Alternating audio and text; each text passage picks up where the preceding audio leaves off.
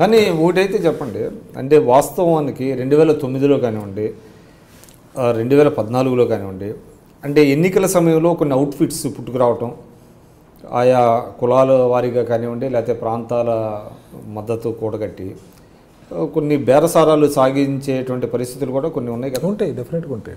అంటే మేము అలా రాలా. లోక్సత్తా ఏదో ఎన్నికల ముందు ఎన్నికల కోసం వచ్చిన పార్టీ కాదు. మేము ఆయన ఉద్యమం స్థాపించిన తర్వాత రెండు కంప్లీట్ జనరల్ ఎలక్షన్లు మేము ఉద్యమం, 2 ఎలక్షన్లు మేము ఉద్యమంగా పనిచేసాం. 96లో స్టార్ట్ చేస్తే 99లో ఒకటి, 2004లో ఒకటి, 2 కంప్లీట్ ఎలక్షన్స్ జరిగినాయి.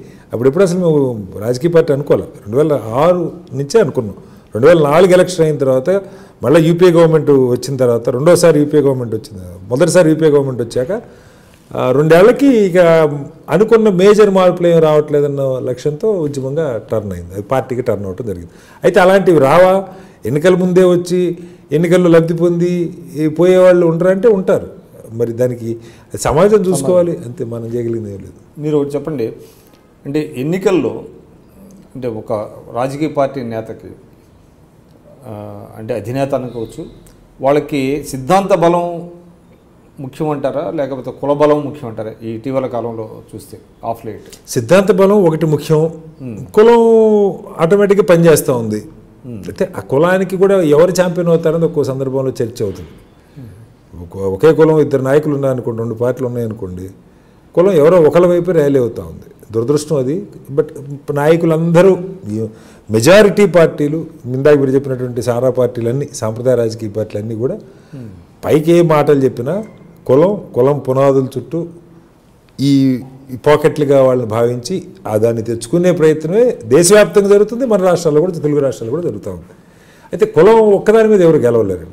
కులంతో పాటు ఐడియాలజీ కావాలి, నిర్మాణం కావాలి, ఎంతో కొంత మేరకు డబ్బు కావాలి. మామూలు పార్టీలకు ఒక రకం కావాలి, సారా పార్టీకి ఇంకో రకంగా కావాలి. కాబట్టి ఇవన్నీ ఉంటేనే సాధ్యం. సరే, ఇప్పుడు రాష్ట్ర రాజకీయాలకు వద్దండి. ఎస్పెషల్లీ ఆంధ్రప్రదేశ్. నేను అనుకుంటా మీరు ఆంధ్రప్రదేశ్కి చెందినవారు అనుకుంటా. మీరు ఇందాక చెప్పారు ఒంగోలా మీది? ప్రకాశం జిల్లా. ఓకే, అంటే అక్కడే పుట్టి పెరిగారా? పుట్టడం నర్సరావుపేట, నాన్నగారు పోలీస్ డిపార్ట్మెంట్, చదువుకుందంతా ఎక్కువ ప్రకాశం జిల్లా, తర్వాత నాగార్జున యూనివర్సిటీ. అచ్చా, నాగార్జున యూనివర్సిటీ తర్వాత మీరు ఉద్యోగరీత్యా హైదరాబాద్ వచ్చారు. సో మీకు ఆంధ్రప్రదేశ్ పాలిటిక్స్ గురించి బాగా తెలిసి ఉండాలి. అంటే ఇటీవల కాలంలో జనసేన అధినేతగా పవన్ కళ్యాణ్ గారు ప్రత్యక్ష రాజకీయాల్లోకి వచ్చారు. అంటే దాదాపుగా 2014లో పార్టీ పెట్టినప్పటికీ తెలుగుదేశానికి ఆయన మద్దతు ఇవ్వటం, తర్వాత 4 ఏళ్ళు స్తబ్దుగా ఉండటం, ఇప్పుడు కొంచెం ఆయన ప్రత్యక్ష రాజకీయాల్లోకి వచ్చారు. అంటే జనసేన ఇంపాక్టు ఆంధ్రప్రదేశ్ రాజకీయాల మీద ఏ విధంగా ఉంటుంది? పవన్ కళ్యాణ్ గారు ఏదన్నా సమాజంలో మార్పు తెచ్చే అవకాశం ఏమైనా ఉందంటారా?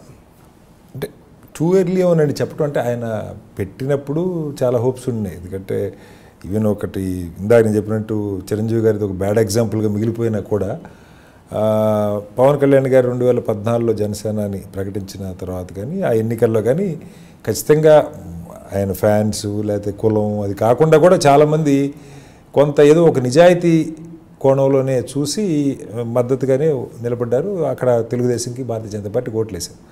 మేబీ నేను కూడా ఆ తర్వాత చాలామంది 4 ఏళ్లలో కొంత డిసప్పాయింట్ అయి ఉంటారు.